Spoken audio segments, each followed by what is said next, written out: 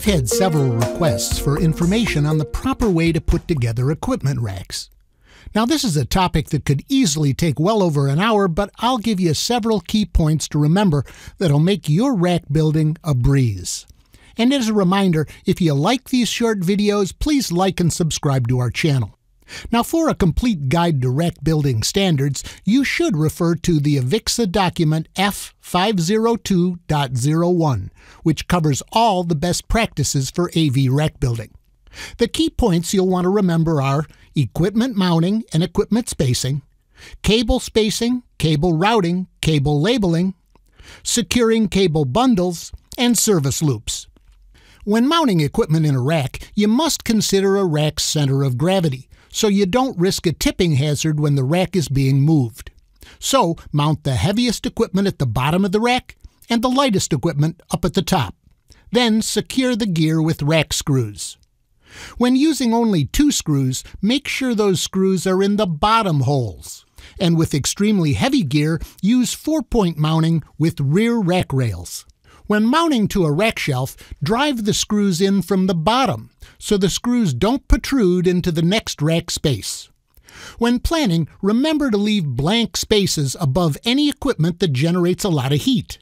Remember that heat rises, and you'll want to make sure there's plenty of space available to dissipate heat into the surrounding air. Next, let's address cabling. We used to have to run all power cables on one side and all signal cables on the other side. Now that's changed somewhat because different signals have different risks of interference. This chart shows you the recommended spacing between bundles of different signal types. It's not as important where you run them as it is how you space them apart. Now, as an example, if we have video cables and power cables, you can see that we need a minimum of 2 inches of spacing between the different signals. Now that's a lot less than one side of the rack to the other. Labeling cables is probably my favorite topic. So many techs fail to do this properly. If you've ever had to troubleshoot a problem with unlabeled cables, you undoubtedly share my frustration. So label your cables according to AVIXA document F501.01, and we'll all be happy. Labels begin with the letter of the signal type, a number for the number of conductors in the cable, and P for plenum or blank for non-plenum. Then use a dash and the sequential cable number according to your wiring diagram.